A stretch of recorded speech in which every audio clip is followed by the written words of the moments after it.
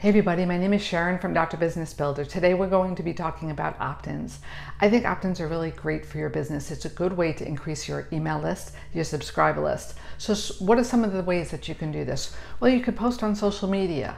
If you wanted a free guide, go here. So you would send them off to a URL such as a landing page. They would then give you their email, and then you would send a thank you page with like a PDF download video. You can also do a mailing list where you would send them out free product. Now, if you're selling skincare, be careful because that could really add up very quickly with free samples, and it may not be worth the return on investment. You may not make money, you may lose money and not end up with any more sales. So just think about things. Digital products are a great way to go. Think about it. You could do like a free course.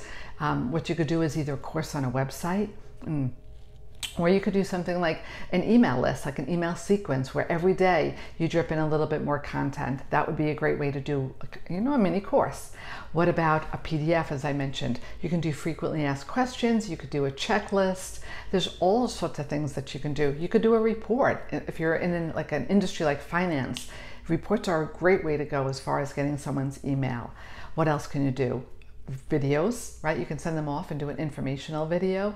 You can send them to like an unlisted YouTube video on your landing page, a website page. It doesn't really matter. The bottom line is you want to provide quality information.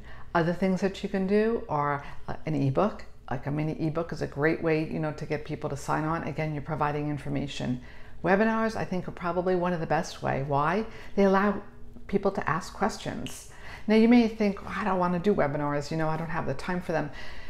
Do a webinar, be present the first few times, and then what you could do is put it on autopilot. Just let it play, and then if you have an opportunity, if people have the opportunity to ask questions, which I really do strongly suggest, that can then be sent to your messenger, whether it's Facebook Messenger or Messenger. And what that does is you could be basically anywhere. Just, make sure that you answer those questions as they come up. So you don't physically have to be present for that, half an hour webinar, each of those webinars. But if you're available to then answer those, messages, that would be a great thing. So, as far as a chat goes. So these are all ways that you can increase your email list. The other thing that you could do is do a subscriber list. You could do like push notifications on your website or your landing page if they agree. You can send out notifications. It's a way to keep in contact with people. You remember, you want to build relationships. It's all about knowing them, getting to know you and trust you. Another thing that you can do is Facebook Messenger, like a chat box. That's a good way to send people off. They can also subscribe to, give you their email at that point.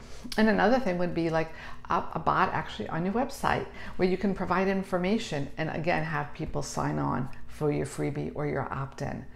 Now, I work with a platform that has all of these tools, so if you're interested, take a look below. You could do a free trial. If you need any help or guidance, I'm here. Be more than happy to answer some questions, and I hope you guys have a good day. Now, if you like this video, do me a favor, give me a thumbs up, please, and also subscribe to my channel. I will be seeing you guys on another video.